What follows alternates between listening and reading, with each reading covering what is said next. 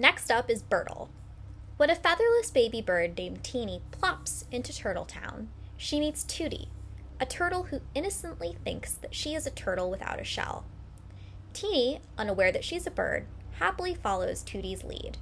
With Tootie's help, Teeny finds a shell, a home, and a best friend in Turtletown. We love the cuteness and sweetness of Birtle. It's fun and engaging, but not too sugary. There are no other turtle books that we've seen as early reader graphic novels. The two-color approach by author-illustrator Tara J. Hannon really sets this book apart, with purple and red as the focus in Book 1 and blue and orange as the focus in Book 2, which will be out in summer 2024. Themes explored in this graphic novel are being yourself, making friends, and accepting others despite their differences. I'm excited because Tootie and Teeny both need to find their place in Turtletown. It's not just Teeny the bird.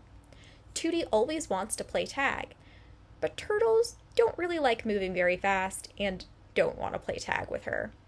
So when she meets Teeny, they really hit it off and become fast friends. Teeny, of course, wants to fit in, but no other turtles have feathers on their butts, so she wonders how she's going to do that too. And also, turtle takeout is not very tasty. These two unlikely friends start each other and create a remarkable friendship.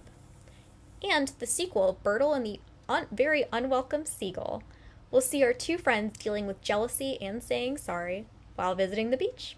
So definitely check out Birtle because author-illustrator Tara J. Hannon has created something incredibly special. The kindest thing we can do for someone is to love them just the way they are. That is the origin of Birtle. Let me tell you what I mean. Teeny is a featherless baby bird that plops into Turtletown and meets Tootie. They become best friends. They both assume that Teeny is just a turtle without a shell. But when Teeny starts sprouting feathers, she is immediately devastated because her suspicions that she is different than the others begin to be confirmed. So her immediate reaction is to ask Tootie to pluck the feathers. But Tootie's reaction is, why can't we just love the feathers? And I just love Tootie's reaction to that. I want everybody to be loved the way that Tootie loves Teeny, and eventually the way that Teeny loves herself. Just love your feathers. And I'd be real thrilled if you love the books too.